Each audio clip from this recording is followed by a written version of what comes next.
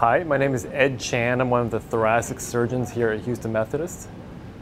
I've got a particular interest in robotic surgery, surgery of the lung and the esophagus, as well as in education in terms of resident and fellow education. So what we're doing here today is one of our boot camp slash introductory workshops that we routinely do for the residents.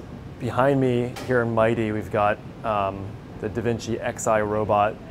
So what we do is before the residents rotate on our thoracic surgery service, we like to get them oriented to the robot and to some of the operations they'll be performing. We do this here in MITIE so that we can have them get some practice, have some simulation, and have some hands-on experience before they get into the operating room and get to do it on live patients.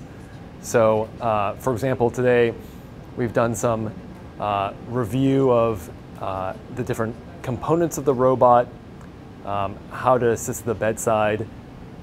We also have a pig explant, which has some of the anatomy that we would be working on in some of the operations. So, for example, if we were to do a hiatal hernia repair, in which we have to do a lot of dissection around the esophagus and the stomach, we're able to practice that here before we get to the operating room. So what we have here is our pig explant model that we're practicing on with the robot as a simulation. So we're going through the steps of a hiatal hernia repair. So what we've done already is dissected out a lot of the relevant anatomy. The liver is over on here, the diaphragm is here, and the cruce is all here. And you can see the esophagus well freed up there with the stomach over here. So we've already done a lot of the dissection.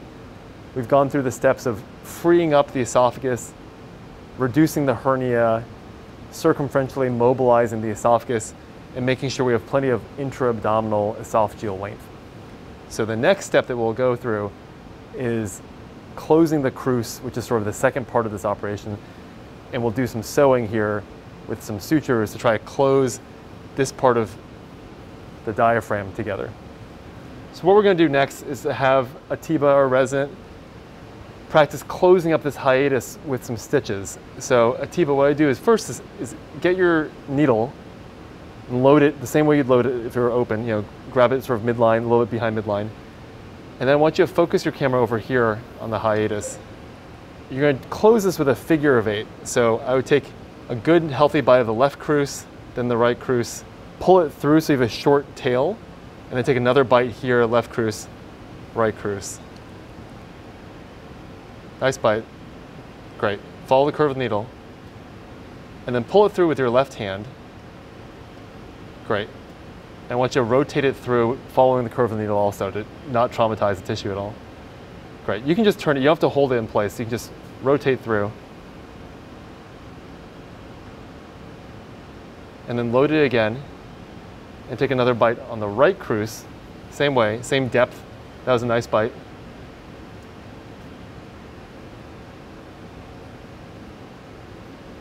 Just rotate through. Keep rotating.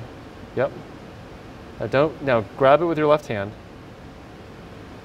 and let go of the needle with your right hand. There you go. And rotate it out with your left hand. Follow the curve. Okay. Those are your first 2 bites in your figure of 8. Pull it through so you have a short tail.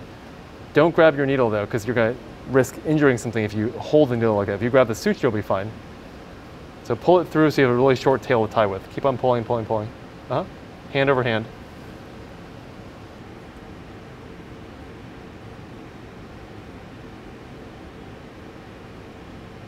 Keep on going. There's more to go. That's your tail there, right? Oh, careful. There. You can leave it like that. That's a good length for it. Now load your needle again. Take the next set of bites to finish your figure of 8. Okay. Rotate your needle through. Good. Grab your needle and rotate it out. Follow the curve of the needle. You shouldn't need to hold the tissue at all. There you go. Yeah, keep rotating. Uh-huh.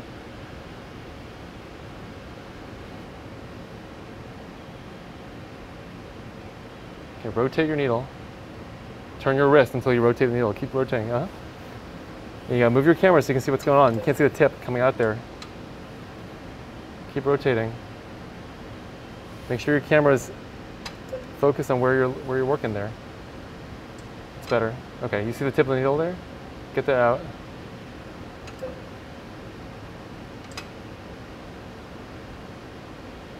Good. Now grab that with your left hand and rotate it out after you let go of it with your right hand.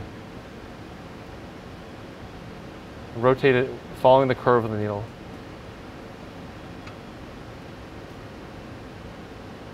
All right. We have an explant which has the liver, esophagus, stomach, and spleen of a pig, and our residents are using those models, those explanted models, to practice doing the steps of a hiatal hernia repair using the robot and using the same sort of console, the same controls, same instruments that they would live in the operating room, but being able to do it in a safe and controlled environment with supervision before they ever step foot in the OR.